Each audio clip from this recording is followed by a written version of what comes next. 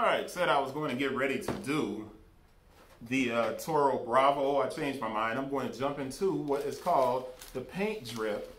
It's got a QC stamp there. I'm looking inside just to make sure there's no QC sticker, and there is not a QC sticker.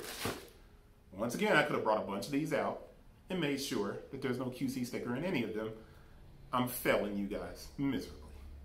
But I'll do as best as I can right now, instead of jumping up and running out of the frame every 5 seconds. This is called the paint drip. And this thing is actually super nice, man. I mean, as far as, you know, GS sizing goes, because it did not come in women's sizing or men's sizing, but it is a really pretty shoe. I almost want to just keep it back there because the front, it looks super plain. Right? Super plain. Not really anything popping. But when you get to the back and you got that paint drip, it's fresh, man. I mean, you know. And this is like a cracked leather. Right? Gives off serious Easter vibes. So I would have to think this was possibly an Easter shoe, but with everything being delayed, and the paint dripping is emblematic of Easter eggs. So paint drip. Inside, the insole is pink, white, and this pastel yellow outsole is really cool looking. It reminds me of the Igloo, and if that's the case, the Igloo is now a $500 Air Jordan 1 mid. Should keep all these for 6-7 months, right? No, I don't do all that. I'll let you guys have the fun with it after the fact. You have fun. I'm good. Let's get to it on this shoe. Let's turn it back. Move it right there so you can still see it.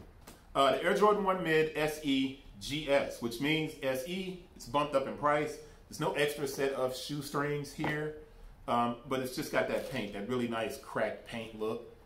The style code is DD1666-100. Hey Nike, this is a Satan shoe. All of the hubbub over the mischief.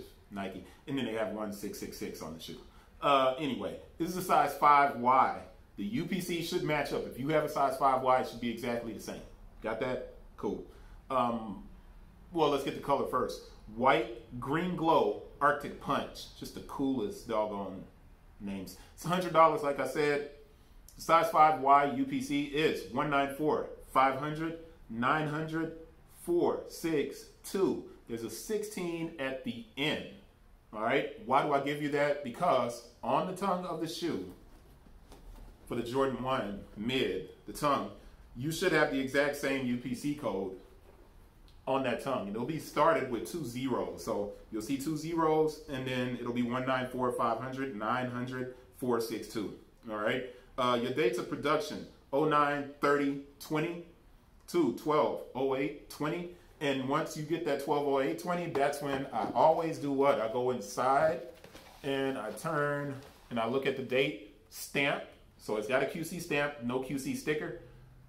QC stamp, 18, 12, 20, X, 11. RIP DMX.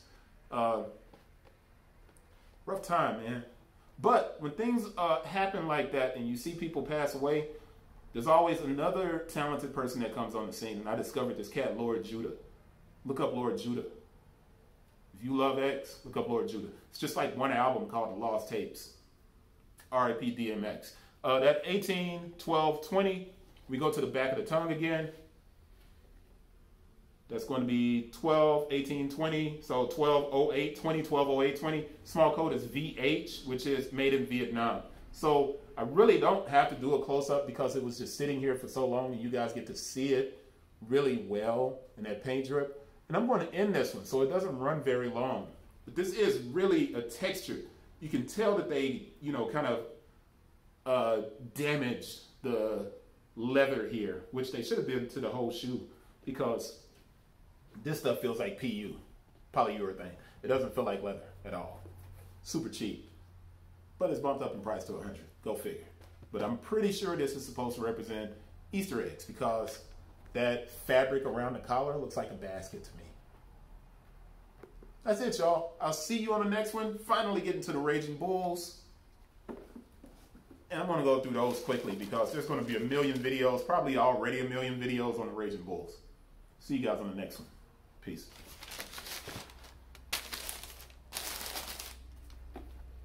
Stop. Drop.